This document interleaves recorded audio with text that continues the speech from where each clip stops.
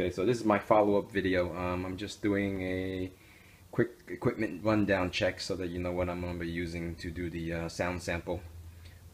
So I have a Apple Airport Express here with the fiber with an optical connector there. That's the Toslink.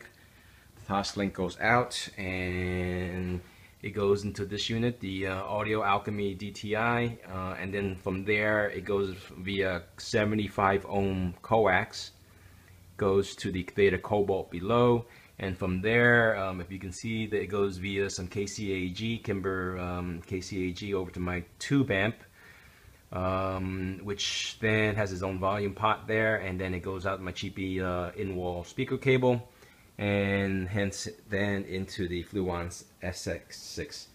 So we're talking about $2,000 in source material here, feeding the Fluance SX6.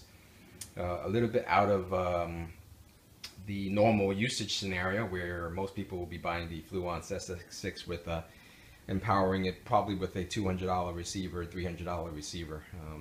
But it just will give us a good idea of what it sounds like. Okay, one quick change before I take my audio sample. Equipment's still the same, except I've swapped out the tube amp and put in this PS Audio A100, and that's a digital amp, about 100 watts, I believe. And this is it's a passive preamp.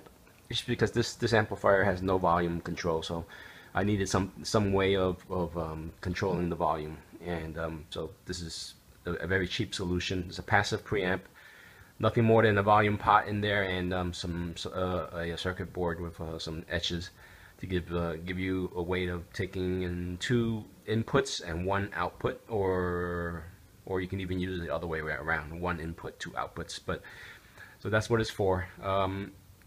So I'm gonna take the audio sample with this amp because I think that the bass was a little bit lacking with the tube amp, as was expected for 5 watts. So this will give a better presentation.